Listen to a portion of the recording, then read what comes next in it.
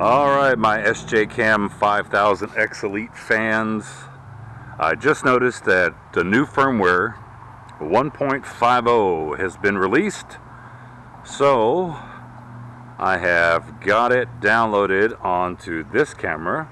This one is still running 1.46, which is my favorite, so just going to see any improvements in video quality. I know that they added 50 frames a second to the 1080p and also 24 frames a second to 1080p. But I want to see if there's any other big improvements. Right now I'm shooting 1080p at 60 frames per second.